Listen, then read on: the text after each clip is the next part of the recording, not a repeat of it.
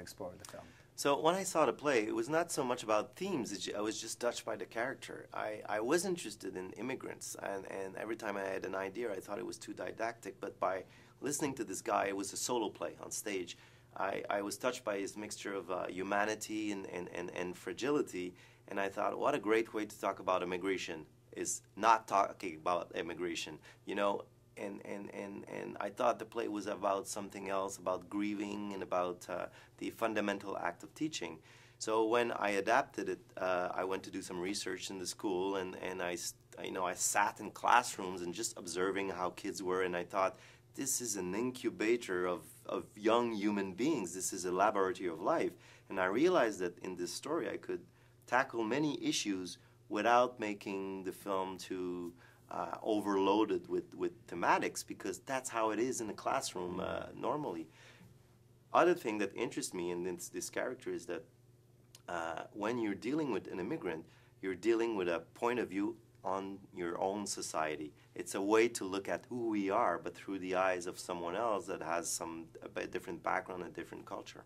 So it was really the immigration thing that sort of spoke to you from the play. From the start. That you wanted to explore. Yeah, I knew that I wanted a character, an immigrant character, but I knew that I didn't want to make immigration the main focus of the film. And when you look at the film when it's finished, you look at it and you say, oh, it's talking about that. And for some people, it would say it's talking about grieving. Other people would say it's talking about suicide. Other people will say it's about the fucked up education system. Yeah. So I think it's about all of that. But for me, it's about the power of words and communication through the fundamental act of power of words and communication while dealing with a drama, and how it can be healing just to communicate. Yeah. I wanted to ask you about Lazhar and his sort of his strength and what he sort of sets out to accomplish within the course of the film. Lazhar has this personal drama in his life, and he doesn't want to talk about it. And he tells the truth to the immigration officer because he has no choice. But he lies at school. He lies about who he was, and he doesn't say that he had a family, that he lost it. And I think he does it because he instinctively knows that he needs to be surrounded by children to cope with the loss of his family. But also, he knows that he can help them, that he went through the loss of his family, so he knows what the children are going through. And you have two grieving mirroring each other. He's going to be able to help them, and they are going to able to help him without even actually knowing it, because he's so, he keeps everything to himself, as an immigrant often does, not to be a burden on its new society, and because they have to cut from their past if they want to, move along in the future, especially when such a drama happened in their lives. Yeah. Tell me about directing children, because you have many kids in this film. Yeah. As a director, easy, difficult, what was... Well, there's a saying that you don't want to direct animals or children, and I think that's very, very unfair to animals. But no, seriously, I think it's a privilege to work with children. They're luminous, they work hard, they eat way less than technicians, so you're winning all around. And the secret is just to take time in the audition process, not to have them in front of the camera, do their lines, and bye. You have to meet them. You have to know who they are. You have to try to figure out if their parents want them to be there for the right reasons.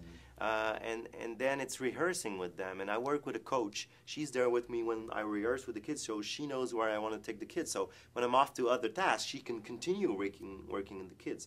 And thirdly, try to install a playful atmosphere on set. So it will feel like, they know it's work, but it will feel like it's summer camp, and I'm the monitor and we're having fun. But when it's time to do a dramatic scene, they trust me, and so they can dig inside of them to get that, moment of truth. Do you have to be more mindful of shooting schedule and time? Because I would imagine you're losing them to school and... Yeah, but we shot in the summer. Even though the story takes place in the winter, we shot in the summer, and it was 95 degrees outside when we started the shoot, and they were wearing coats, and it was really tough on them. So we do have to shoot. We can't shoot like 14 hours with kids, but still, I managed to do everything I wanted because they were so good. I thought I would do like 10 to 12 takes every time. And that's why I wanted to shoot in digital, so I could shoot and shoot and shoot. But to my surprise, they were good after 3 or 4 takes. Oh, that's great. Yeah. Well, and then finally, I just want to ask you about working with Philippe. Am I saying that correct? Philippe, yeah.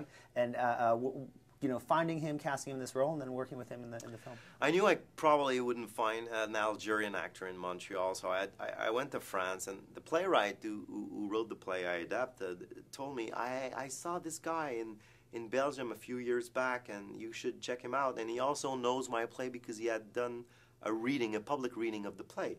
So I check him out on YouTube, and he's doing these monologues. He's like a stand-up comic, and he's doing these monologues. They're very burlesque, and I said, well, this is very far from what I want. But I like his head. I like what he looks like, and I imagine him on the big screen. And I say, ooh, I would like... So I meet him. I do an audition with him. Still not sure, but he calls me back, and he says, you know, Philip, I know you're not totally convinced, but I can be, you know, the pace that you can work with, and I will do what you want.